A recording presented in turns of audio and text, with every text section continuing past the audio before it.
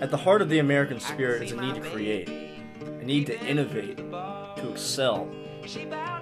We are blue collar. We are craftsmen.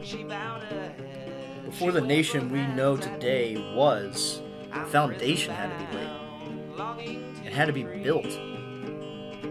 To be true blue is to be the no bullshit, real deal American. And with this project, we intend to shine a light on a nation that is rediscovering its true self. It's rediscovering its true nature.